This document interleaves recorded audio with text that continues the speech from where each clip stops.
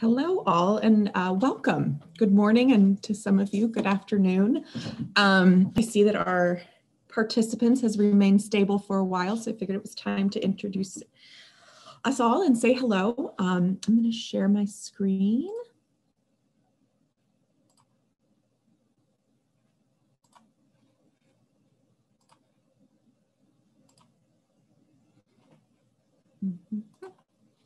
All right. My name is Carla Vierteller, and I work for the National Sexual Violence Resource Center. And I want to introduce you to your presenters today. We have Kat Fribley and Elizabeth Edmondson Bauer from the Resource Sharing Project. We have Rebecca Moses from JBV Consulting. And then finally, we have Condencia Braid from the National Organization of Sisters of Color Ending Sexual Assault. And today we're going to talk about sexual assault, housing, and HUD funding, specifically for coalitions, as you know. But first I want to talk a little bit about sort of how our partnership and this sort of work came from. NSVRC is part of the National Domestic Violence Housing Technical Assistance Center. And this is an organization funded by 4 federal funders, not just one. I think it's the only project funded across different federal partners. And they created a grant around housing and violence, and multiple people applied and multiple people were funded. So now we have a consortium made up of the National Alliance for Safe Housing, Collaborative Solutions Incorporated, the National Network to End Domestic Violence, the National Resource Center on Domestic Violence, Collaborative Supportive Housing, and then finally, NSVRC was a recent addition. And I am going to stop because I promised our interpreter I would allow her to sort of talk about how that works, and I did not do that. So Vanessa, my deep apologies, and please share a little bit about how to access interpretation.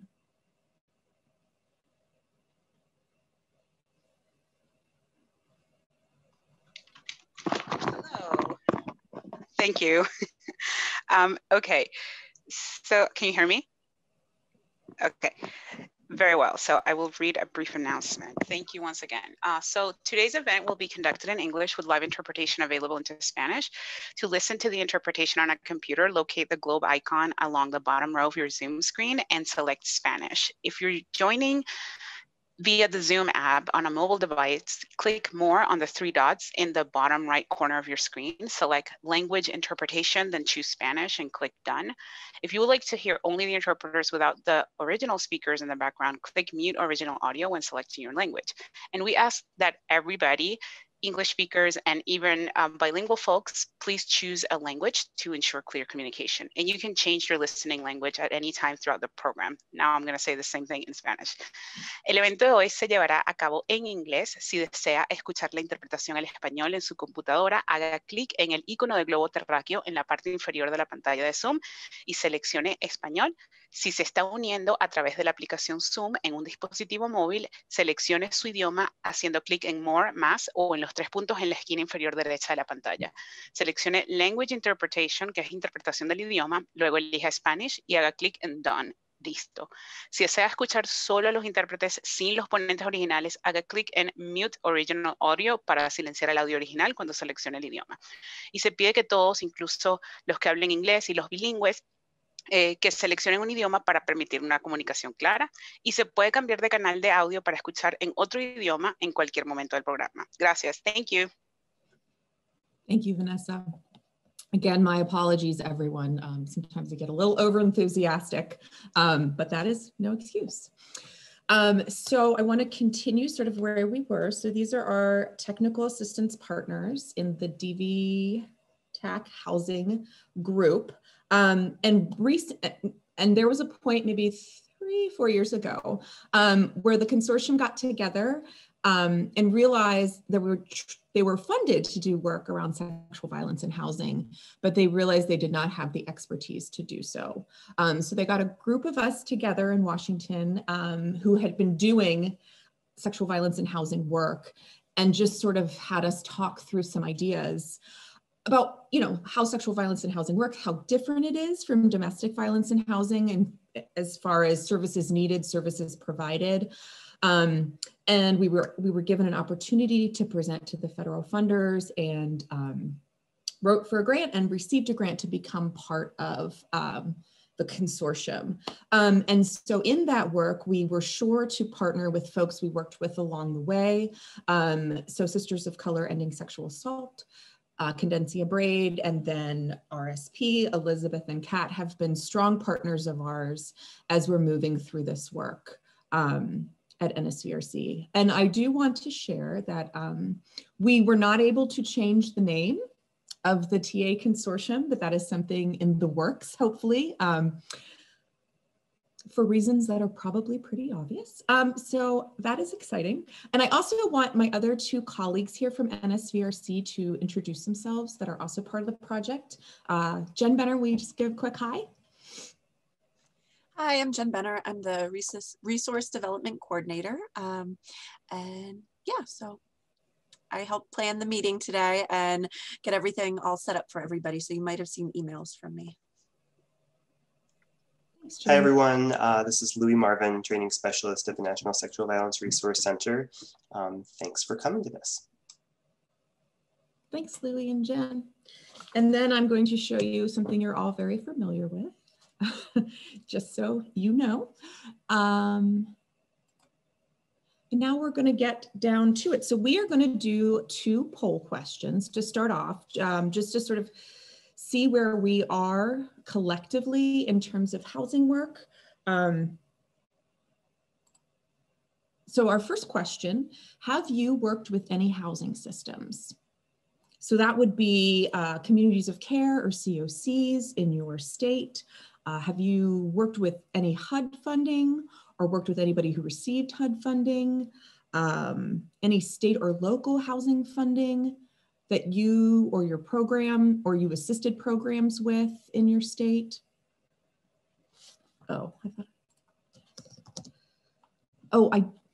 This is our first team Zoom webinar, so I apologize. Usually someone hosts, so I did not launch it. It was up, but I did not launch it. So there you go. Oh, I see some yeses. Would folks be willing to share either in the chat or by unmuting yourself what sorts of housing work you've done in your state?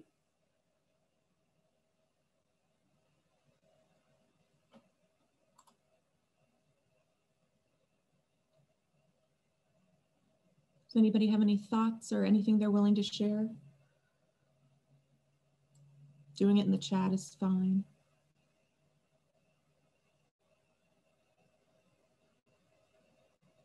Okay. Oh, here we go. We are part of our state housing coalition and worked with programs who receive HUD funding. Oh, that's cool. And my position is HUD funded to coordinate with our rural balance state COC around coordinated entry. Would you all mind sharing which state you're from too when you comment? I should have asked for that before just so we can get an idea. And are either of those sexual assault specific, or is it dual work or domestic violence work exclusively? Dual.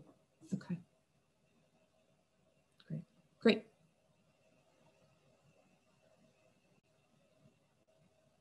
Okay, great.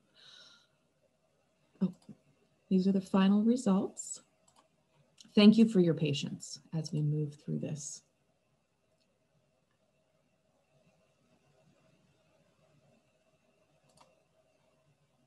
We have a second poll.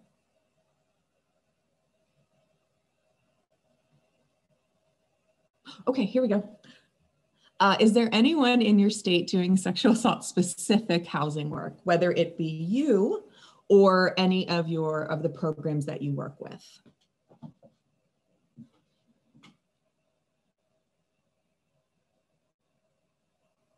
Okay, a lot of I don't know. 2 yeses, and dual, which means sexual assault often gets pushed aside, especially in housing work. Yep, yep. Okay, great. feel free to add anything by unmuting yourself or sharing in the chat as we move forward. We really want this to be as interactive as possible because, as you all know, very little is being done around sexual violence in housing, and we also know very little about what is happening with sexual violence in housing. So we've been hearing about little bits and pieces happening across the country, but we're hoping that we can sort of gather some of those stories and ideas and share them across the country so people have an idea of how to support doing sexual violence in housing work, what that looks like when it's successful, and also have people to talk to dialogue around, et cetera, et cetera. So we really thank you for your participation.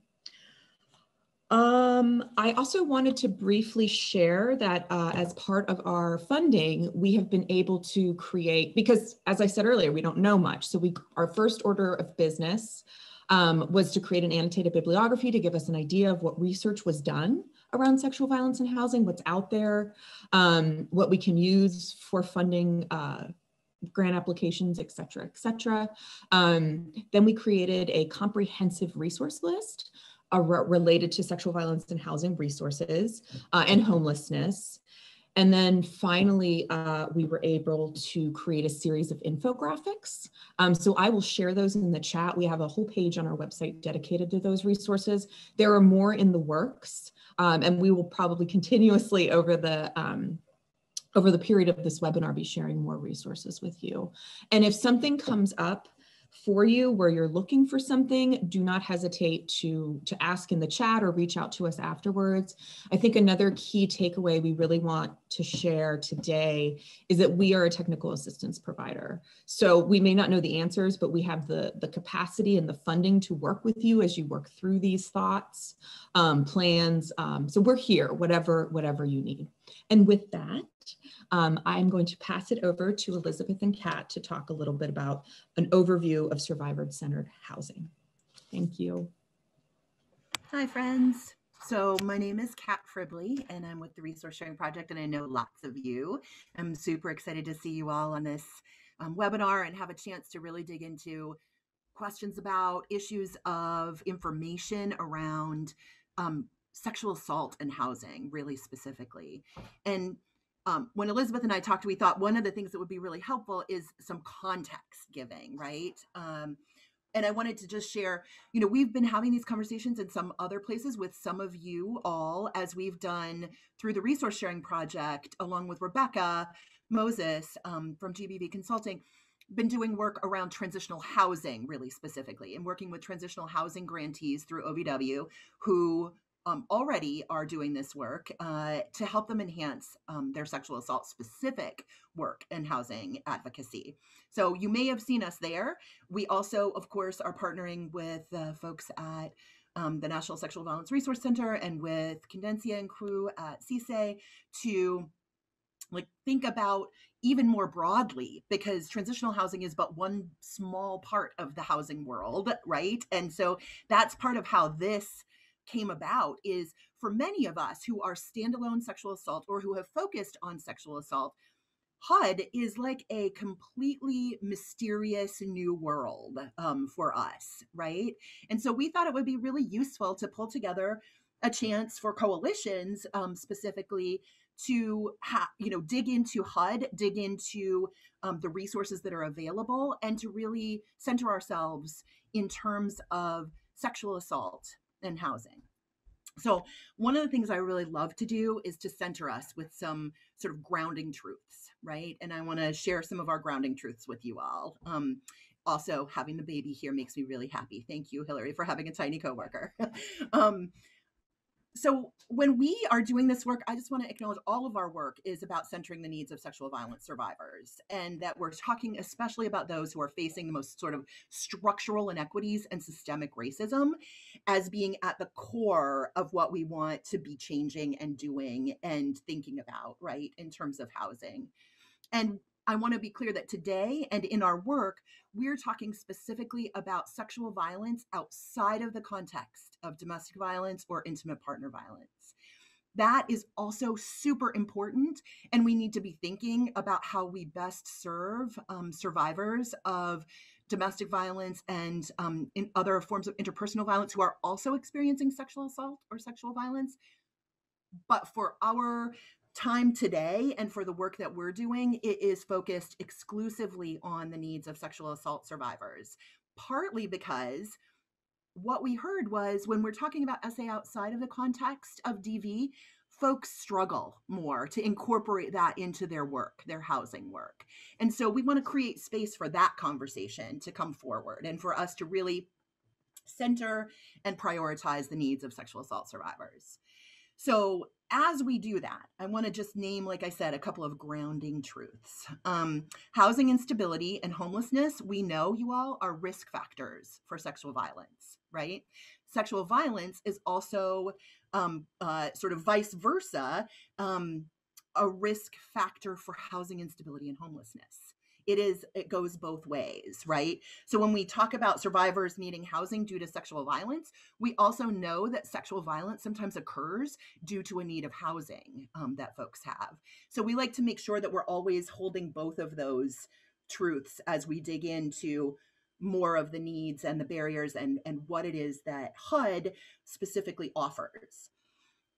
Lots, as we know, of children and young adults become homeless or have housing instability directly as a result of sexual abuse.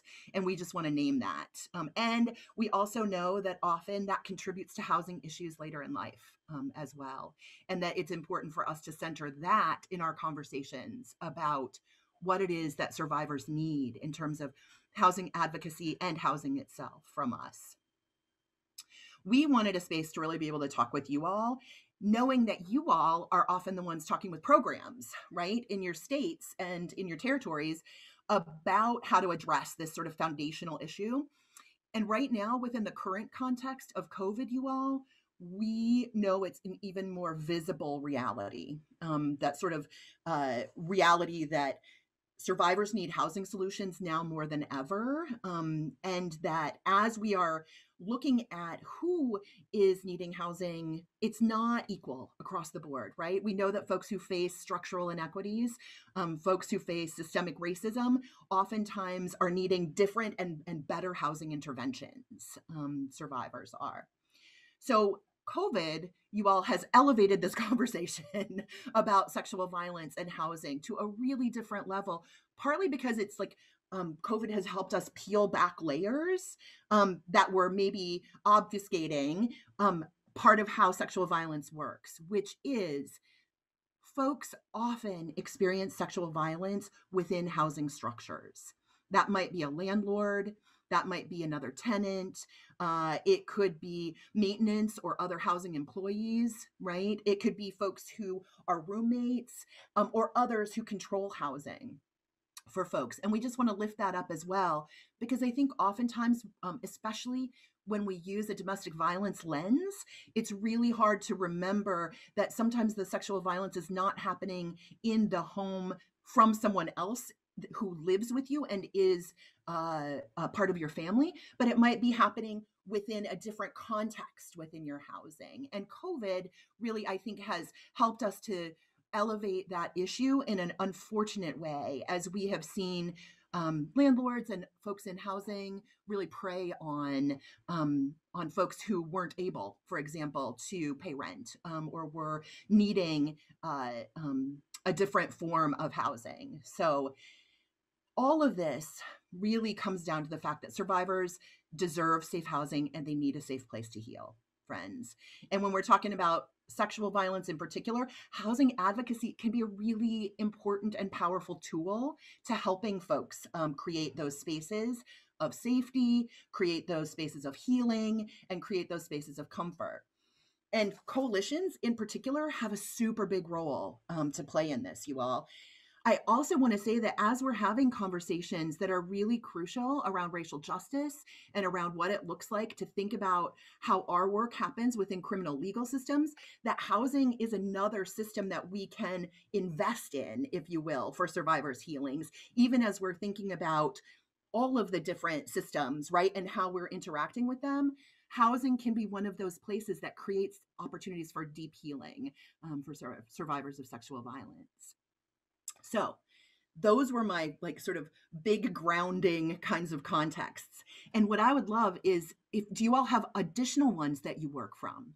If you are focusing on sexual assault in housing, are there other sort of framing pieces that you hold center for yourself in doing this work, and that you really want to make sure to get to share? Because we would love to hear them.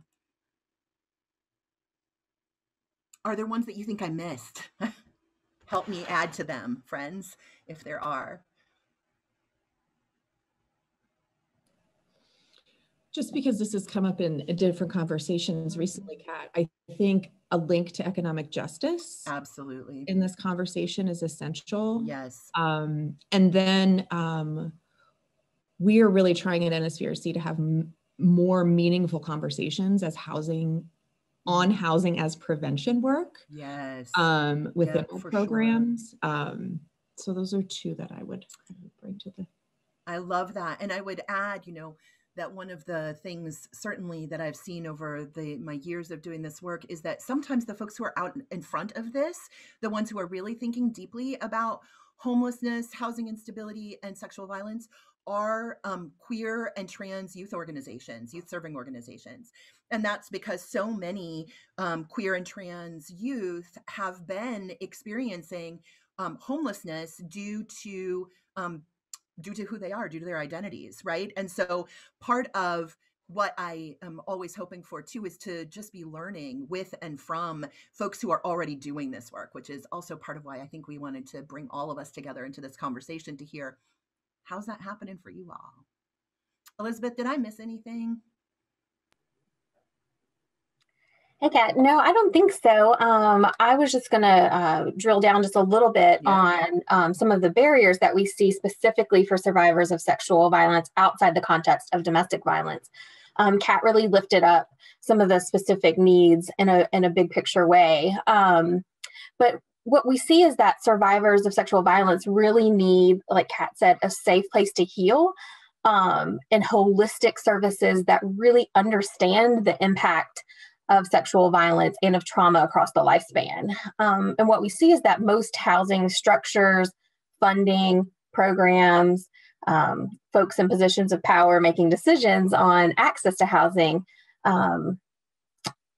don't really set up their programs with that lens, right?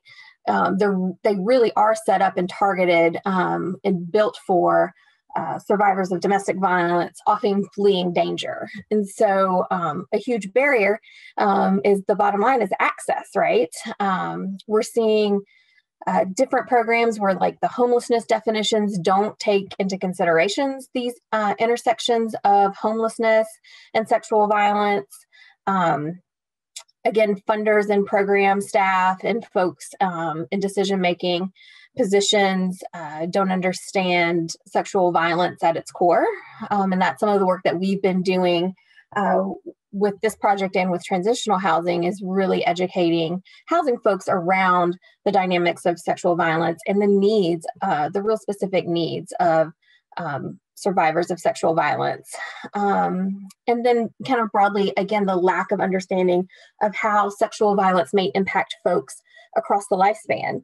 So someone may not be fleeing violence, but their housing may be impacted by sexual violence they've experienced across their lifetime. And that's a real shift for folks who are doing housing work to really look at how someone, how trauma has impacted folks across the lifespan and how it's impacting their housing.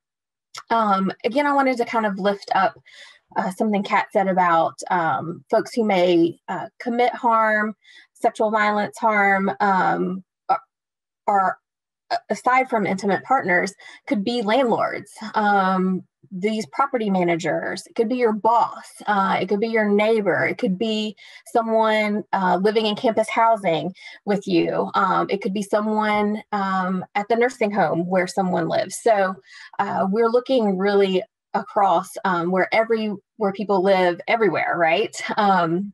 And how that's really, again, not the lens of someone working in housing traditionally looking at that would be a survivor that they may be able to serve. So we're really taking on some some barriers here to increase access for survivors of sexual violence. And now I want to really kind of shift gears to talk about HUD funding, which is, and HUD in general, which is kind of dictates a lot of the housing world. And I think the first thing we wanted to do, Rebecca, is ask folks if you had a chance to listen to the webinar that we did with the HUD folks from the SNAP's office, and if there were specific questions we want to address.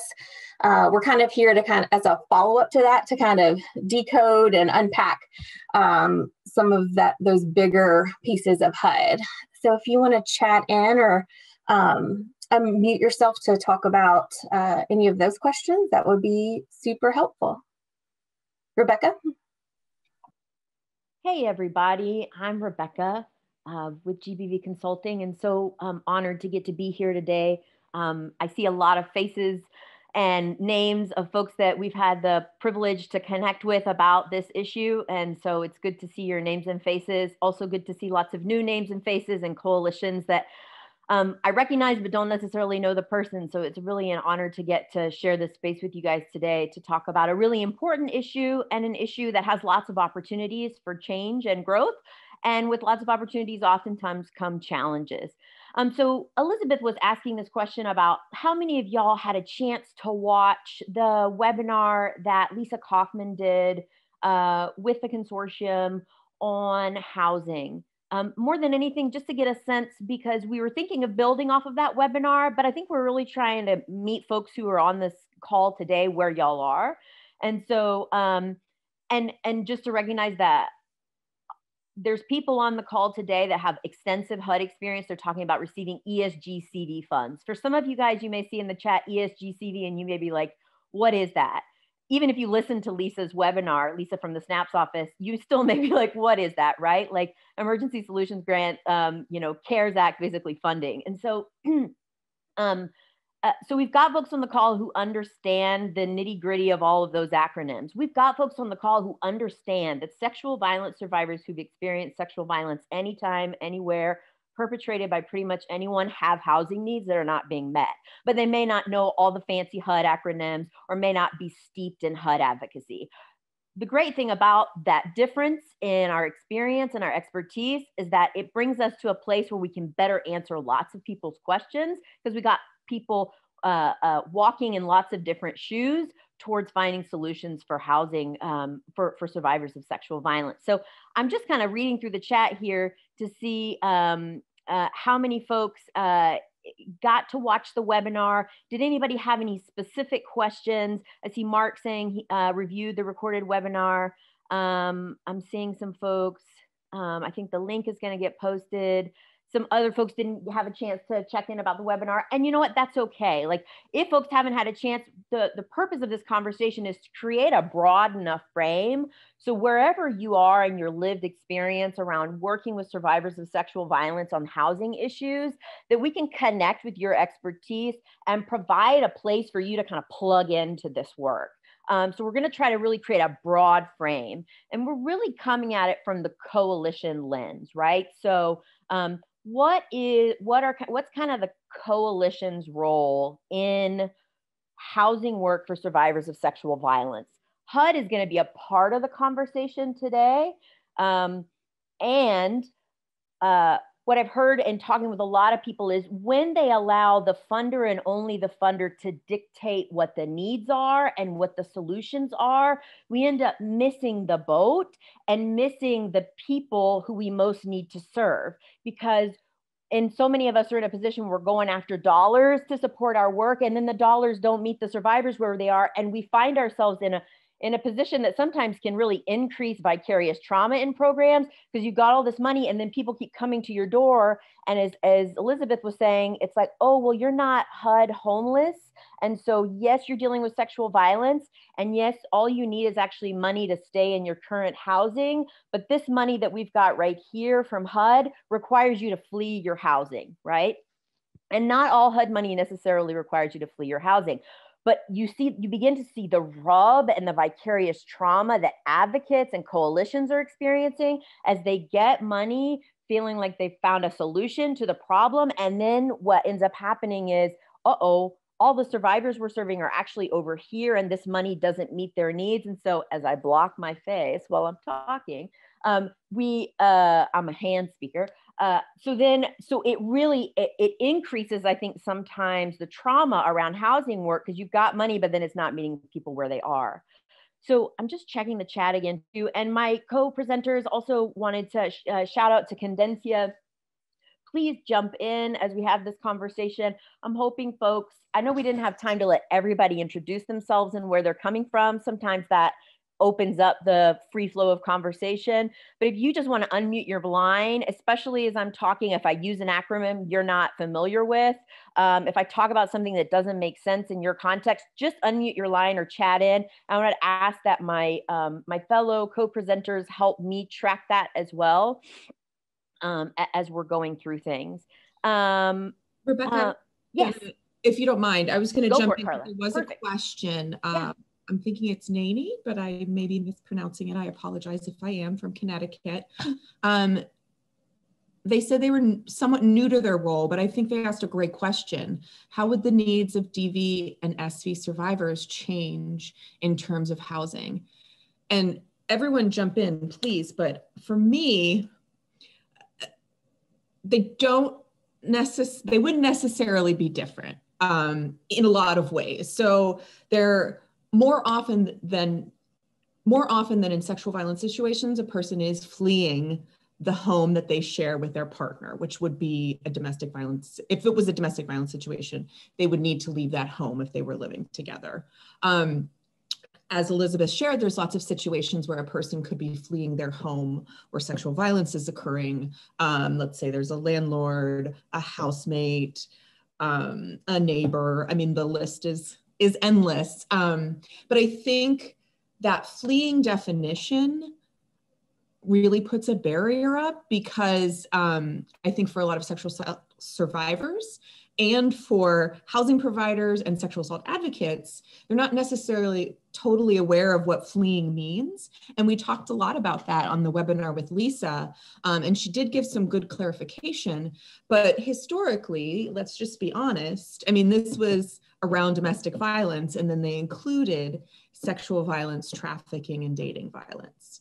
So I think there's still sort of a miscommunication there. But I think what we also want to say, and this would apply equally to sexual violence survivors, domestic violence survivors, survivors of trauma, because we know most survivors are survivors of multiple forms of trauma. Housing is not provided based on your needs related to trauma. So it's really just about that fleeing situation. And where we're seeing a gap is, maybe you're not able to continue with your work, or you don't want to work, or you don't feel safe in your home because you were sexually assaulted in your home. And you can still afford to stay there, but you don't want to. I remember talking to an advocate in Philadelphia who shared most of the people who have housing issues, their biggest barrier is getting a security deposit to move into another place. So that was a long answer. But I think in terms of housing funding, there's a lot of differences between DV and SV, but in terms of sort of what survivors need, there's not a whole lot of difference. Can I jump in though and piggyback off that before I turn it back over to you, Rebecca, and just say, housing is housing, right? In some ways, we need, like, the housing piece of it remains the same, but much as with any other service, sexual violence survivors have distinct needs in terms of the trauma that they've experienced, which are really different sometimes than the needs that someone who has experienced domestic violence might be bringing. And so the ability to, like, both universalize the experience and then also to dig really deep into, like, how does this show up differently is important, because most of the time when we're talking about housing, we're actually talking about a whole structure of services. We're not just talking about the space, right, that someone is living in. We're also talking about supportive services that go potentially along with that if folks want it. And the framing of how that happens needs to look really different sometimes when we're addressing the distinct needs of a sexual violence survivor. So I just wanted to piggyback and say yes, and then Rebecca, I know you've got more to add to that, my friend. Yes, and so today this conversation really isn't, again, like Carla was like, hold on, Rebecca, let me put the, if you guys have stuff like that, just jump in. Today we really want to, again, come way back and not necessarily get into the nitty gritty details of HUD funding per se, like how you apply for a NOFA, right? So the NOFA is a notice of funding availability. This is how HUD lets people know that money for continua of care, which is COC, this is how they let folks know that that money is available, right? So we're going to talk a little bit about that here at the end, but we want to actually have folks back way, way, way up so that before you get to the point where you've received a bunch of money or you've helped your programs apply for money that may not necessarily meet the needs of survivors, we're going to talk about kind of the coalition's role in figuring out what those needs are, figuring out where your membership is, figuring out where is the best place to start with housing advocacy. And if you're already in housing advocacy, if you're already receiving HUD money, a lot of the things that we've talked about, like, where the definitions and eligibility issues sometimes become a barrier to actually meeting people's needs. What kind of advocacy can you engage in if you as a coalition are already receiving the money, or if your member programs are receiving it and running into barriers? What's the coalition's role in addressing that? And I think one of the first things coalitions are thinking about is, so this kind of policy advocacy work, so this work around how is housing and urban development, for folks who that may even be a new term, how is this big agency that deals with housing in lots of ways, they don't typically fund coalitions to be involved in just advocacy work or training and technical assistance for their member programs or for the field, right? They're depending on what fund, again, this gets really complex, so I'm trying to keep a high level, depending on what funding you're going for under HUD, oftentimes it's difficult to just get HUD funding for that type of work unless you have long-term relationships.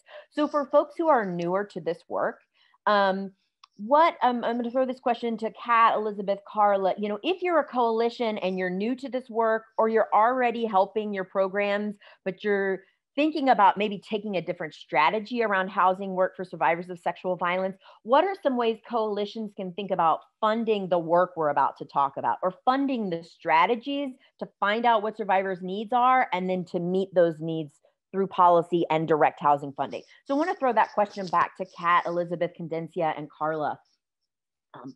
How might coalitions think about what funding sources could fund that coalition work? I am super happy to just start the conversation, because one of the things that we know is that, for example, as a coalition, everyone gets OVW coalition dollars, right? And there's a lot actually of flexibility about how you choose to use either STOP or SASP coalition dollars in terms of supporting sexual assault in your state and the work that your programs are doing and the needs of survivors. And so certainly if you decided this is a place that you really want to begin to shine a light and really focus on building capacity with programs to meet the needs of sexual assault survivors around housing, if it's something that you want to make sure that there are resources right around, that would be one place I know that you certainly could build that in, is to put that right into your either SASP or STOP funding that you get for coalitions. So I would just start there. I know Carla and Elizabeth and Condencia, VOCA is another place you may be able to build, and I want to go back to something you said, Rebecca. Relationships, right? It's almost always about relationships, and coalitions are relationship builders in their states and territories. And so the part of how you can think about this is, who do you have a relationship with that is potentially interested in helping fund this work? Is it a priority? Is it a VOCA priority area in your state or territory? Is it a state line item priority? Is it something that you may be able to start having conversations with different funders?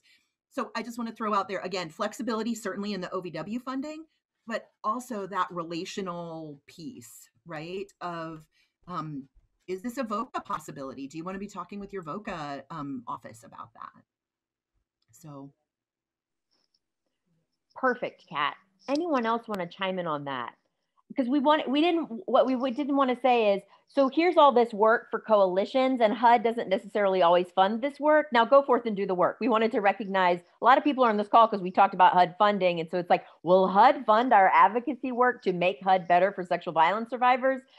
Depending on your relationships and what HUD money you're looking for, potentially, but it oftentimes, especially if you don't already have relationships, isn't the place to start. And so wanted folks from NSBRC, RSP, and CSA to kind of address that elephant in the room per se.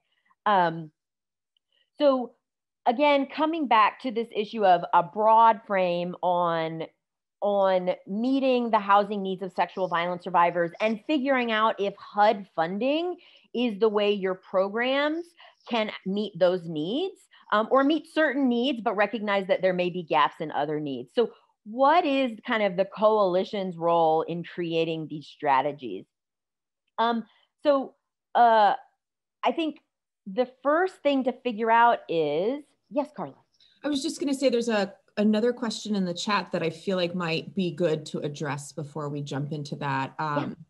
How as a coalition do we determine what programs within our state are in need of sexual assault housing resources and begin to support them? Yes, and I saw Ms. Hill's question, and this was actually the perfect segue. So the first place I think sometimes we hear about funding, we hear about a possibility, and we go toward it, right? Because we know there's such great need. But if we can take some time to just kind of breathe, which is really hard for me as a survivor to do, everything gets caught up here. If I can take a moment to breathe and connect to the abundance of expertise that our programs and that sexual violence survivors have about their needs before I jump to funding those needs, I feel like that is the place you start. And this gets to the question, right? Is, so how do I determine what programs within our state are in need of SA housing resources and begin to support them? So different strategies, different coalitions organize their membership and communicate differently with their membership. You know, I worked at a coalition where we would do a survey amongst membership. And what we had been hearing for a long time is this is an issue, this is an issue, this is an issue. So we started with a survey. We actually ended up finding a private funder to fund some visioning work around housing. And with the mission of learning from the expertise of survivors, of communities who are oftentimes not considered when policy priorities are set up. We started by convening these groups of people, building trust, building relationships, leveraging the relationships that coalitions oftentimes already have, and asking the questions.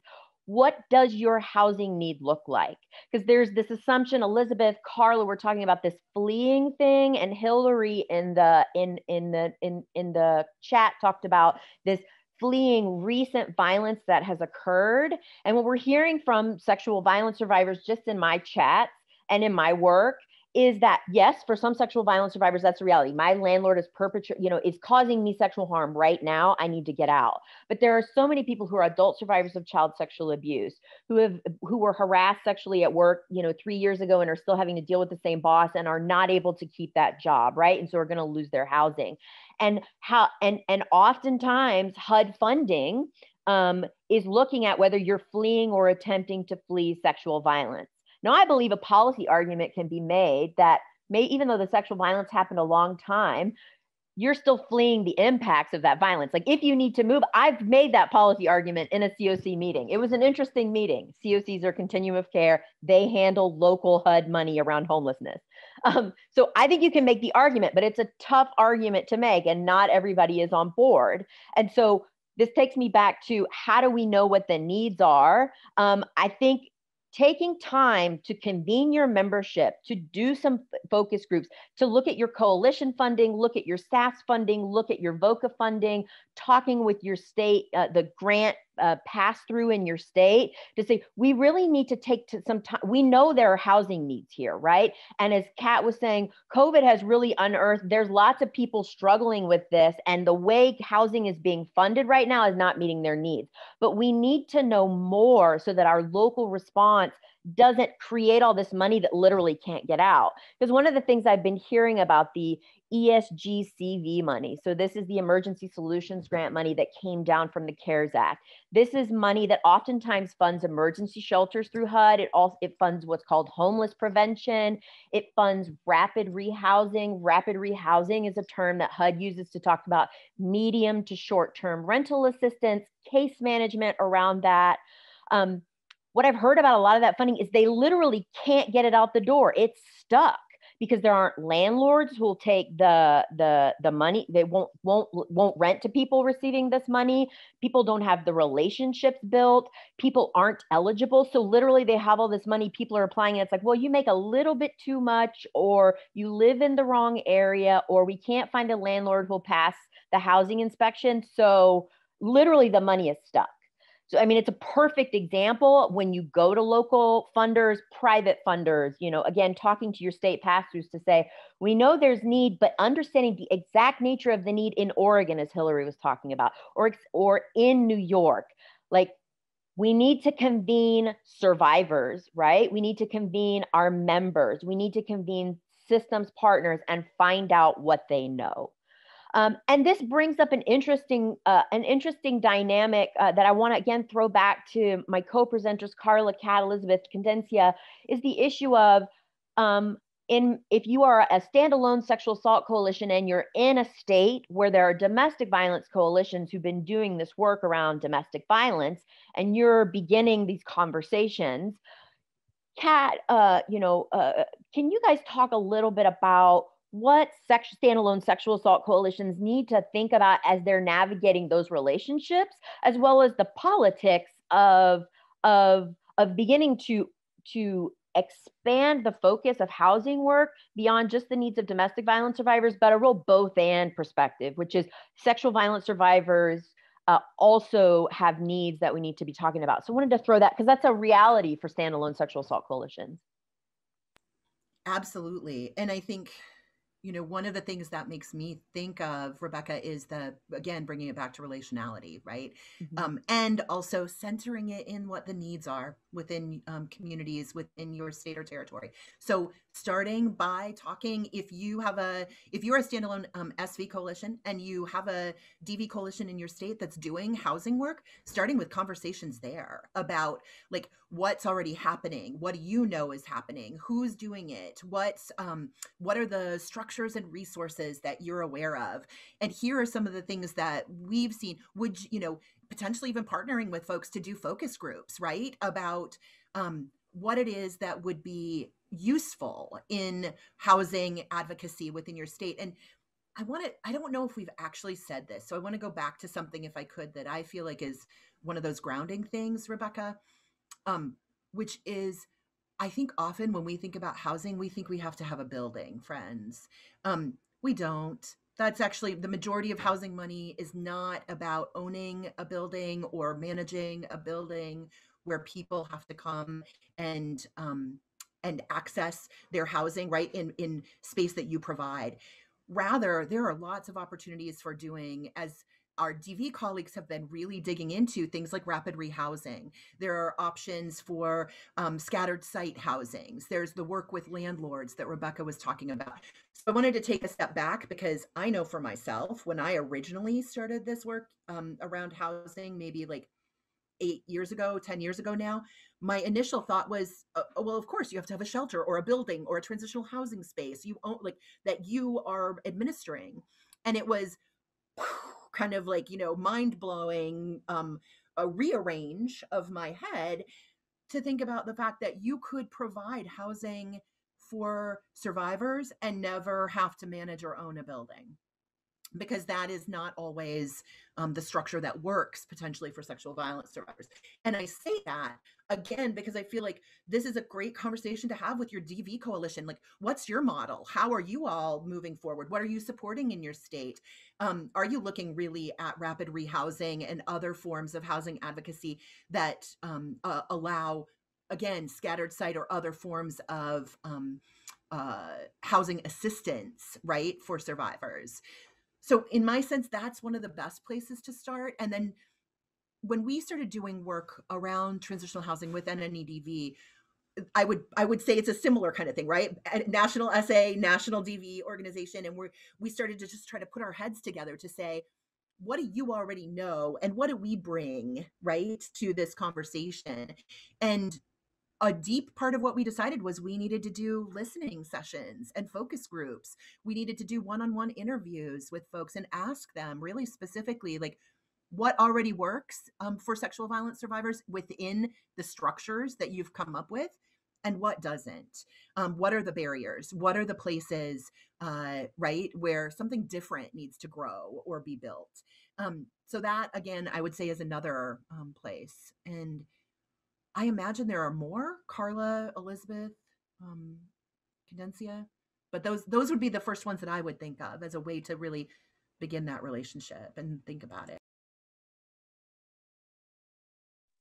Yeah, I think, again, for standalone sexual assault coalitions, connecting to DV coalitions, finding out what they have and haven't done, what has and hasn't worked, and building off those relationships is I think, again, a thing we wanted to address. The other thing we wanted to address for dual coalitions is that many dual coalitions have done a lot of work around this, around domestic violence, and their membership, dual programs and standalone domestic violence programs, have done a lot of work around this, around domestic violence.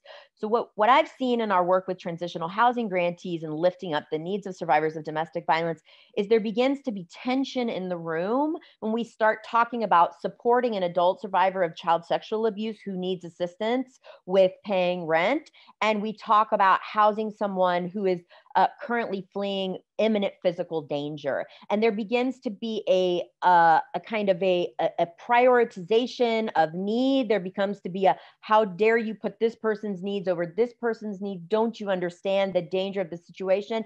And the reality is not someone's needs are more or less. The reality is really both and, right? Like, because the harm that sexual violence survivors continue to experience, just like the harm intimate partner violence experience years after they may have left the relationship, if there are children involved, if credit has been damaged, if long distance power and control continues to be an issue, the harm continues, right? And someone who is looking at losing their housing, the trauma and stress around that is also harm, right? And so for dual coalitions, I think really also being really cognizant of and really sensitive to where your members are on this issue.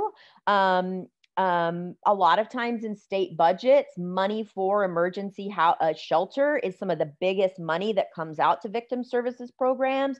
So as you're thinking amongst your membership in dual coalitions about what this means to your membership, about how to lead, about how to support the needs of survivors of sexual violence, but also recognize what that means amongst your membership is something that you have to, I think, be aware of as you begin these conversations. And I don't know if any of my partners have anything they'd like to add to that, or if anybody on the call has anything they'd like to add about any conversations they've had with membership around that issue. Rebecca, I just want to add along those lines. One of the barriers that we see is that a lot of housing programs, the participants are referred from emergency shelter. And so we see that that's another way that survivors of sexual violence aren't getting access to housing programs, because typically they're coming from shelter to transitional housing or to some other type of housing. Yes. So kind of being prepared for those conversations. It's a factor we want to bring to people's awareness if it wasn't already. So relationships with your domestic violence coalition, if you're dual coalition, what this means for your membership and navigating those conversations. And if you're wanting to convene conversations with memberships, if you're wanting to think about like, so how do we ask about these questions? What questions do we ask? We don't have time on this webinar to dig into that. And we don't have any resources. I could like send you a checklist tomorrow, but it'd be something that we'd be willing to work with you to help build if that would be helpful for you. And I see Kat saying, but we can help. So this first prong is really stepping back, you know, and breathing and connecting to the abundance of expertise about needs, right? With survivors, with the homeless coalition, with the DV coalition, amongst your membership, finding out what, you may have members who know a whole bunch about HUD that you don't know about, or a whole bunch about housing needs. You can really tap into that. So once you've figured out kind of where survivors' needs are, you may decide that focusing on HUD is the right place to start, right? So in this kind of assessment of what survivors' housing needs are, you may find that getting access to a specific fund is the most helpful. You may find in that conversation that actually you need to back up and do a whole bunch of work with your membership around organizational approaches to serving survivors of sexual violence, organizational change around holistic services, organizational change around requiring people to do things in order to get access to housing. You may have to start your work there before you jump into funding housing. You may have to start work with landlords. You may have to start work with city council dealing with public nuisance issues. And these are where survivors are losing housing because of issues related to their experiences of violence, right? And so you may start in a different place. But if after this assessment, we're jumping over a bunch, you decide that HUD is where you want to start your advocacy. And what I say is wherever you start, HUD is such a huge piece of the pie around housing that you're going to run into HUD eventually. So it's going to come up, but you may not start there. But let's say you eventually get to your HUD kind of policy advocacy piece. The next thing is really, you know, you've learned from your members what they know. It is training your members about HUD. So teaching them about how this system works, like after you've learned, and this is where you can tap into experts in membership to train fellow members within the coalition. Teaching folks at the local level how to advocate, because if you're working on HUD, you want to be advocating from coalitions, can be building relationships with state HUD pass-throughs. Meanwhile, members are doing work at the local level. Why is this dual approach helpful? If the state is just doing advocacy with the HUD funding pass-through, so let's talk about ESG. That's come up quite a bit. ESG is a formula grant, right? It's doled out and it's sent to certain jurisdictions based on a formula.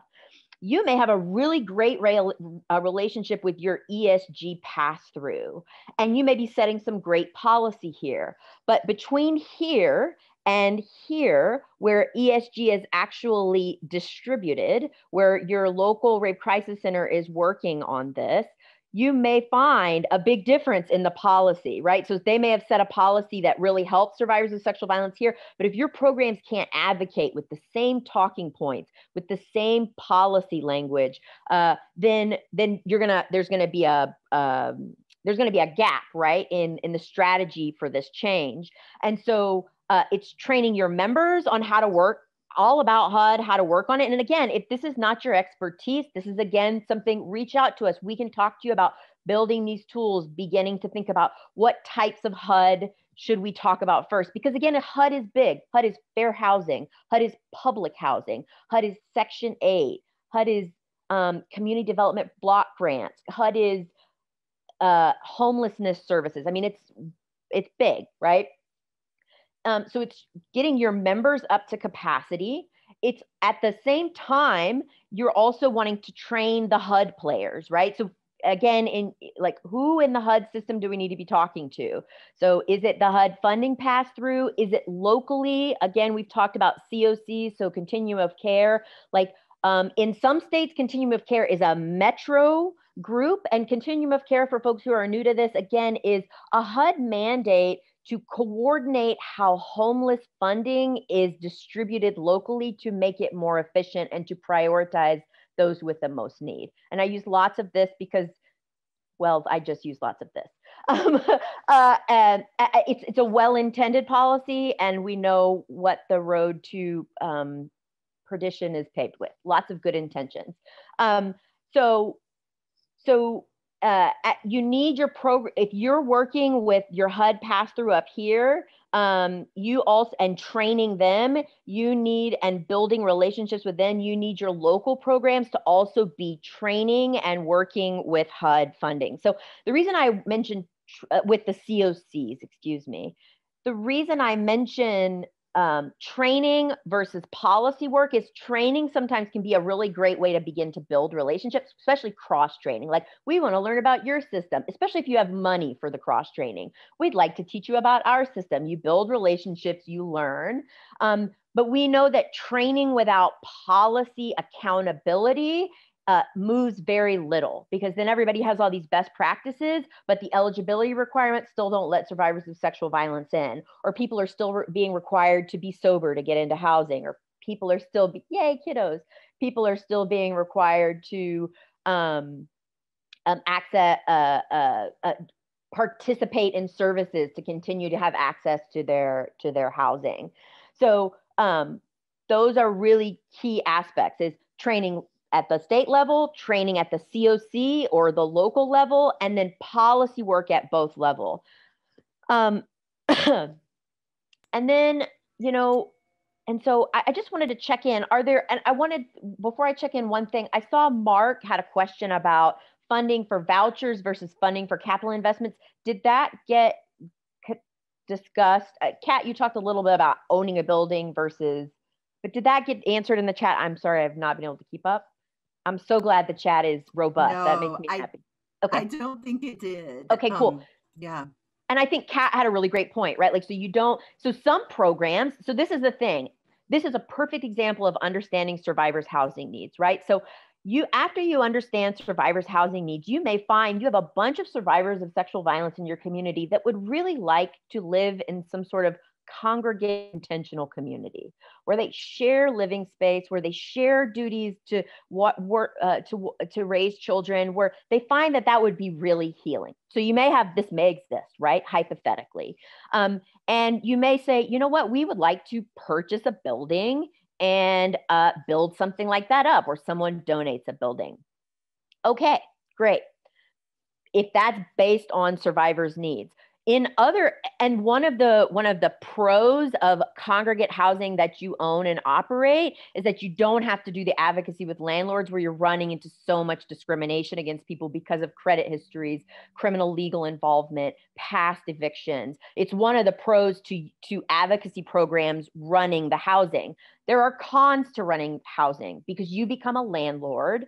It changes the power dynamic with people when all of a sudden you are responsible to the city or to the government jurisdiction that you're in. If people are choosing to do things in housing that the city is going to put a big eye on, right? So it changes your relationship with people when you own the property in which they live. So it's something you have to navigate around housing needs. So that's an example of housing needs where maybe finding money for capital, and there are some HUD grants that are for kind of reinvestment and development work, right? But most of the homelessness program grants are not for capital investment. They are for subsidy. Yes, Kat. I just wanted to because as you were talking about that, I'm thinking about a lot of things, right? Mm-hmm. And one of them is I feel like this is a really great conversation for coalitions to have with local programs. Yes, totally. How, one of the places that, again, we can invest is in training and making sure that programs in our state or territory have a deep understanding of not just the what's available, right? But all of those ways that you can meet those needs that they've identified. And as we're talking about that, I'm I'm trying really hard to get more spacious. And so Yes. I just saw like Kristen, right, in the Go thing for it. saying, planting ideas, and she's, they're thinking about community land trusts. And I'm like, oh my gosh, I love that. And then additionally, somebody else was chatting me, and Tracy was like, don't forget, like, we have an opportunity right now because of the administration that has just begun, which has a deeper investment, right, in the needs of survivors of sexual violence. And so there are probably terrific opportunities that may be coming up that go way above any given funding source that we're thinking about right now. And so I just wanted to sort of pause us and say, even as we're thinking about the nitty gritty of this sometimes, to remember we can think in this like more spacious way about the needs of survivors, and then work to figure out how to build it. Exactly.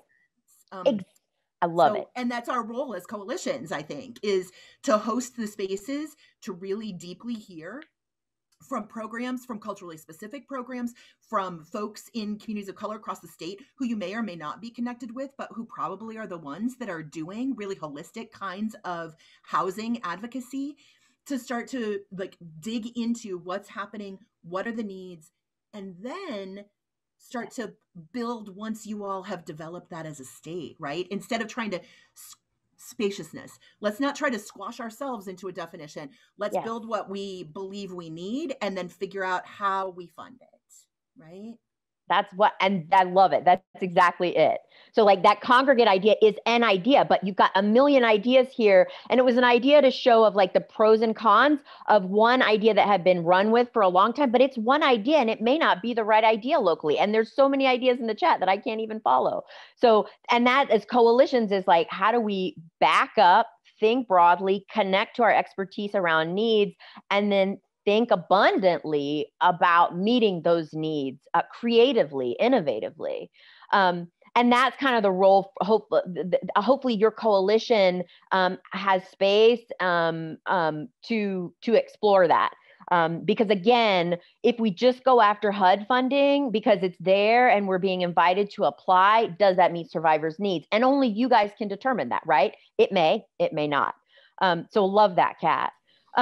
Can I just jump in, Rebecca? Yeah, just a couple thoughts we've had as we couple of us, Condencia, Elizabeth, myself, Patima, who is an advocate who does some housing work in California, did a presentation on sexual violence in housing that was really needed, was widely attended, and we were asked to come back to do a second session. And I think one of the things we walked away with was, we don't have to do this the way domestic violence has done this historically. Like, I know that's sort of what's being said, but that's not what our survivors need. Domestic violence is moving past sort of how that all operates and works in terms of emergency shelter, transitional shelter.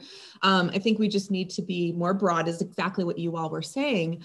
And we also had a conversation with a local program in Vermont who does some housing work. And one of the things she said, and she was sort of grandfathered into doing that, they received a house and they were told a condition of receiving the house was that they had to do housing work as a sexual assault program. And she was just talking about some of the barriers of HUD funding, a lot of audits, things like that. And she said, we want to be able to do what we do well, which is sexual violence advocacy work. And we want to be able to work with our housing providers so they can do what they do well. So I just really wanted to stress sort of that relationship building, because you may not want a $50,000 grant and to open a housing structure. You may really want just to be able to access what survivors need in a quick way by having those relationships and having folks who are willing to support survivors that you're working with in the array of housing needs that come up. Thanks. Totally agree. I mean, again, like these are the conversations to be having, thinking broadly. You know, are we advocates? Are we landlords? Are we both? And are we something we haven't even considered before because we've got our kind of eyes to the ground instead of looking at the sky and looking at one another, or, you know, being with one another in whatever ways that we communicate. And again, tapping into the abundance and creativity that that is that's within us. And so this is a good point potentially for us to kind of to shift to, if you back up again and think spaciously about housing needs and how we might want to meet those needs. And if you decide to do some HUD advocacy, again, really important to be doing this at the state and the local level, and really important to be building local programs capacity to be doing this work as you're doing it up here. Otherwise, it's like it can. You'll all of a sudden start getting lots going to the local level, and then they don't have the capacity to respond, right? If through those conversations and thinking spaciously, you do have programs that do want to go after HUD funding, that do want to apply specifically for the funding that was discussed in the webinar that that was done, that Lisa did with Consortium. We wanted to talk a little bit about some things you can help your programs think through as they analyze whether or not that funding is a good fit for them. So are we cool making the shift now from the kind of broad conversation about it's super important to understand sexual violence survivors' needs and creative ways to meet those needs, and then deciding if HUD funding fits in there or is a part of that puzzle piece, instead of just going for HUD funding and then finding out, oh, whoa, like we can't meet the needs of folks. So is it cool now for us to kind of shift to, if you have found that a piece of this puzzle is going after HUD funding, kind of coalitions' roles in helping their member programs think through that funding? And is there anything else in the chat I've missed or that we want to lift up before we make that shift? And there's so much, I'm so glad to see the chat is like, that's so awesome. We have just been having all kinds of conversations in the it's chat. Great. Yay. Yes, and I know that, you know, lots of ideas about different ways that housing needs can be met. Who folks can partner with, what, you know, some of the pieces again around capital investments, land trusts, around using hotels, right, for sexual assault housing, about asking crime victim compensation programs to provide rent relief. I love this, supporting tenants organizing, right? Like, yes. How do we help, build relationships between local agencies and tenants unions? All of that is what's playing out in the chat, and more, because it is robust today. That makes me so happy. Yep. And I think that we probably can just maybe take a minute and just pause and say, is there anything else that folks really want to get a chance to sort of lift up, talk about, dig into, before we move to that piece around local programs and when HUD might be a fit? Is there anything bigger before we get a little more micro? We're at the macro for sure. I imagine, Mark, that probably that's definitely possible, to send out the chat, Carla and Jen. Yeah, it should be in the recording, and we'll try to pull out. Awesome. The good stuff. Yep. Other things, anything big picture before? And this is so exciting because, like, especially big picture, because there's so much of housing work that I was sending some stuff to Kat and Elizabeth around broad housing policy. And I've been doing some work around thinking about what is housing, like what defines housing, right? And what is housing advocacy? And one of the things I was thinking long and hard about is all programs are pushing people to continue to rent. What about, so we're talking about land trusts, right? About like, why aren't we supporting people who would like to think about ownership? Like, why aren't we thinking that, right? Like, we're okay with sending rent to folks who already own housing, right? Oftentimes big kind of corporate entities that snapped up a lot of housing during the crisis, at the turn of like 2009, 10. But when it comes to helping people, get assets or accumulate wealth around housing, all of a sudden that is forbidden and not doable, right? So like thinking again about those big ideas, like why don't we go there? So it's exciting, again, these conversations.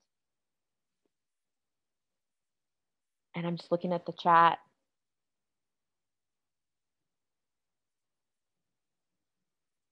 So I guess one of the questions is, in the webinar, we had said we would talk specifically about some of the details of HUD funding and the coalition's role in helping member programs think about that, especially folks who are newer to it. Is that something folks want to shift to and talk about right now? I could just read the chat because it's that exciting, which Kat already did. She did a great, is that helpful to kind of help people think about, I think some questions that you as coalitions, if someone comes to you and says, I see this HUD funding here, because I've heard of some people who went after the ESG CV funding because it was money. And then they were like, and then they started hearing about, as Carla was saying, the audits and the reporting and the reports and all of the meetings that they had to attend. And they were like, oh Lord, what have we gotten ourselves into?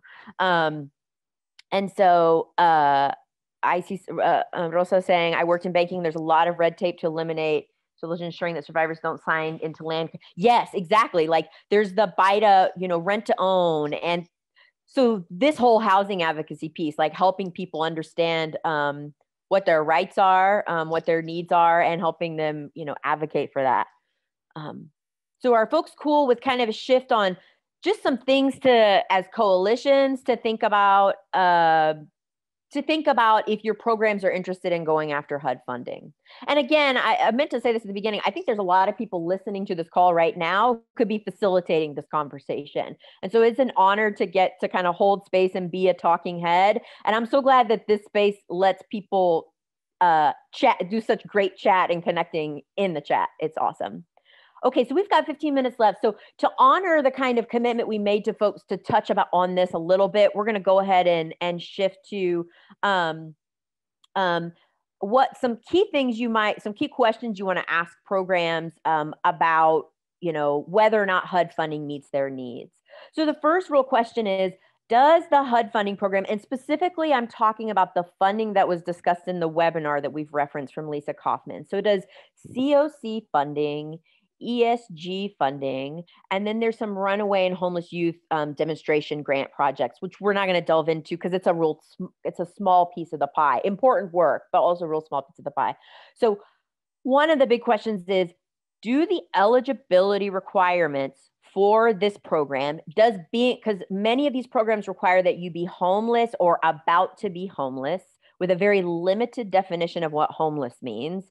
Does that meet sexual violence survivors' needs? So if you are working with a lot of people who need rental assistance to stay where they are because of long-term impacts of sexual violence, most HUD funding, you're going to get real frustrated with trying to thread that needle because it's really hard for those folks to be eligible.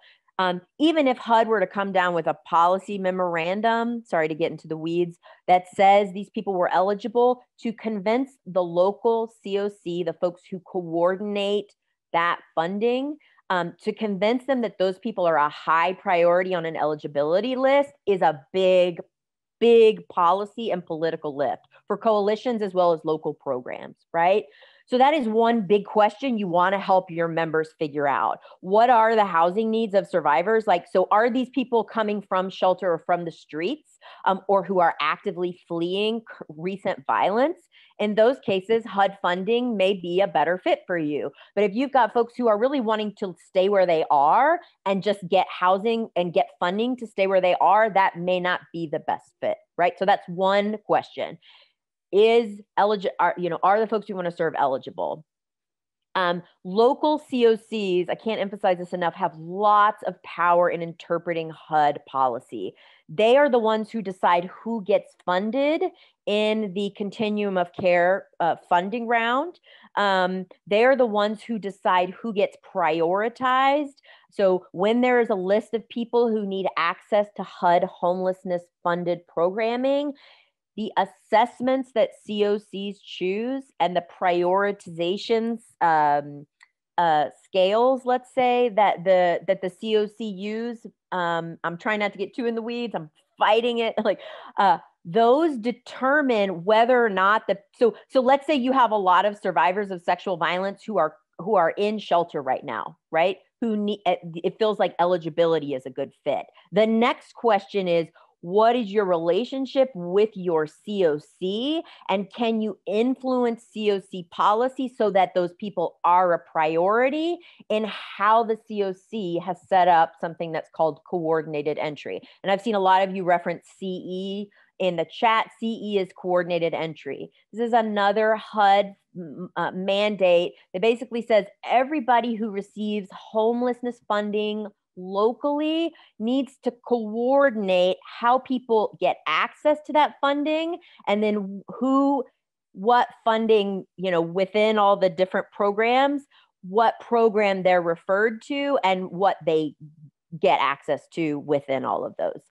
So this is the next question, right? So if you decide to go after HUD funding, what is your program's relationship with the local COC? Because the local COC, beyond just setting the policy for who is eligible and how people get access, they also decide who gets funded in COC funding rounds. And the COC funding, I heard Lisa say last time, was $1 billion, right? So it can be a big chunk of housing money coming into your community. But the very people you may have to be advocating with to open up space for sexual violence survivors are oftentimes similar or same people. And I'm using this kind of poking motion, but they're the same people who are going to decide if the local program gets funded, right? So sometimes that can also create a rub. We're trying to push for policy advocacy that's better for sexual violence survivors. People are kind of frustrated by it, so maybe they don't decide to fund us in the next funding round because the COC sets up a whole policy and protocol for those applications. So that is another key piece, is what is the relationship with your local programs with the COCs? Can they influence policy? So that's another piece. Another piece that your programs want to think about is reporting requirements and confidentiality. So do they have the capacity as a program to gather all the information that HUD requires, to maintain it in a comparable database, because victim service providers can't put survivors' personally identifying information into the database called Homeless Management Information Systems. This is the database HUD uses to track whether or not homeless, and I'm using quotes again, homeless services are effective. Victim service providers can't use those databases. So does your program have the capacity to, with maybe a $10,000 grant for a housing assistance, to do lots of data collecting, lots of data entry, lots of reporting, and to also deal with the perennial battle around confidentiality? Like, we cannot share this information with you. Like, what? So do your programs have capacity around that? And some programs really may and really feel like it's their work to influence that system around those issues. Great. Other programs might be like, no, we don't have the capacity. So those are some really key points, right? Working with your COC, helping programs think about that. We're about to wrap up. Reporting requirements, databases, confidentiality. Do programs understand that? Do they feel like that's their mission? Do they want to take that on? Do they have the capacity? And then what are local relationships at the COC in terms of policy, as well as in terms of getting funding? So those are some critical questions on top of the eligibility question that coalitions can help members think about as they're figuring out whether or not to pursue HUD funding. And now I'm going to turn it back over to our co-presenters.